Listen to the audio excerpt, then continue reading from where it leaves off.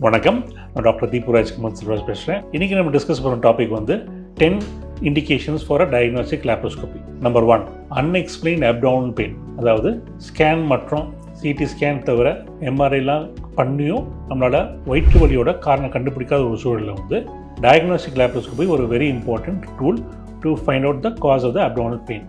Number 2, pelvic pain due to endometriosis. சில பெண்மணிகளுக்கு வந்து அடி வயிற்றில் வந்து வலியோட காரணம் வந்து முக்கியமாக எண்டோமெட்ரியோசிஸாக இருக்கலாம். அந்த மாதிரி ஒரு கண்டிஷனில் வந்து நம்ம டயக்னாஸ்டிக் லாப்ரோஸ்கோபியை பயன்படுத்தி எந்த பகுதியில் வந்து எண்டோமெட்ரியோசிஸ் அஃபெக்ட் இருக்குது, இதனால் இந்த மாதிரி வலி வந்திருக்கு நம்ம கண்டுபிடிச்சி அதுக்கு தகுந்தப்ப நம்ம டயக்னோஸ் பண்ணி ட்ரீட் பண்ணலாம். Number 3, சப்ஃபர்டிலிட்டி investigations.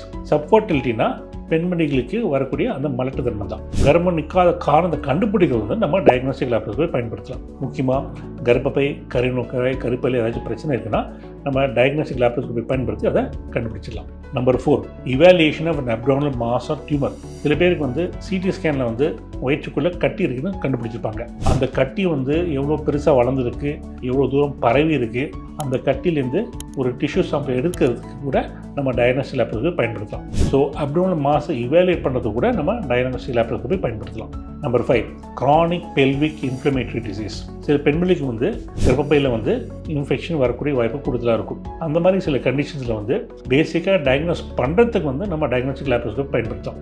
ஸ்கேனில் கண்டுபிடிக்காத ஒரு சமாச்சாரத்தை வந்து நம்ம நேரடியாக வயிற்றுக்குள்ளே கேமரா வச்சு பார்த்து கண்டுபிடிச்சலாம். Number 6, unexplained ascites.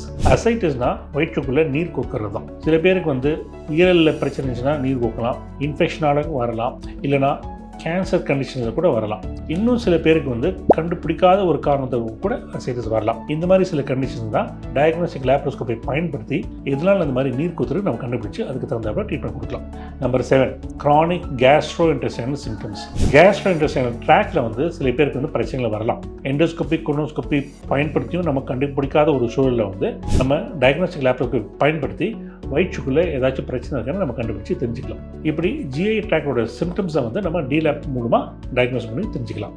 Number 8, evaluation of suspected appendicitis. சில பேருக்கு வந்து அப்பெண்டிக்ஸோட அறிகுறி இருக்கலாம், பட் ஸ்கேனில் வந்து அப்பெண்டிக்ஸ் வந்து தெரியாமல் கூட போகலாம். ஏனென்றால் சில பேருக்கு வந்து அப்பெண்டிக்ஸ் வந்து ரீட்ரோசைக்கிள் அப்பெண்டிக்ஸாக இருக்கலாம். இந்த மாதிரி சில கண்டிஷன்ஸில் வந்து அப்பெண்டிக்ஸ் இருக்கா இல்லையான்னு நம்ம செக் பண்ணி பார்க்குறது வந்து டயக்னாஸ்டிக் லாப்ரோஸ்கோபி பயன்படுத்தலாம். இந்த மாதிரி டயக்னாஸ்டிக் லாப்ரோஸ்கோபி பயன்படுத்தி அப்பெண்டிக்ஸ் இருந்துச்சுன்னா அதை அப்படியே நம்ம ஆப்ரேட்டிவ் லாப்ரோஸ்கோபி மூலமாக அகட்டி எடுத்துடலாம். Number 9, evaluation of abdominal ட்ரூமா.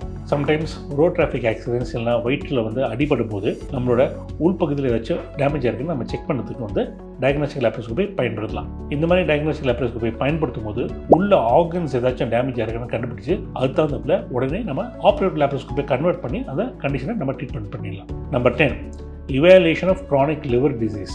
ஒரு முக்கியமான லிவர் கண்டிஷன் வந்து லிவர் சிரோசிஸ் தான். லிவர் சிரோசிஸ் நடக்கும்போது லிவர் டேமேஜ்னால நிறைய பேருக்கு வந்து லிவர் ஃபெயிலியர் வரைக்கும் போகலாம். இந்த மாதிரி ஒரு கண்டிஷனை வந்து சிடி ஸ்கேன், அல்ட்ராசவுண்ட் மூலமாக டயக்னோஸ் பண்ண முடியாத ஒரு கண்டிஷனை வந்து நம்ம டயக்னாஸ்டிக் லாப்ரோஸ்கோபி பயன்படுத்தி உள்ள எவ்வளோ தூரம் சிரோசிஸ் வந்து லிவரை அஃபெக்ட் ஆகிருக்குன்னு நம்ம கண்டுபிடிச்சி தெரிஞ்சுக்கலாம். அட் த சேம் டைம் லிவர்லேருந்து நம்ம பயாப்சி எடுத்து அந்த டிசீஸோட எக்ஸ்டென்ட் நம்ம தெரிஞ்சுக்கலாம். சரி, இன்றைக்கி வந்து நம்ம 10 important indications for diagnostic laparoscopy பற்றி டீட்டெயிலாக தெரிஞ்சிச்சு.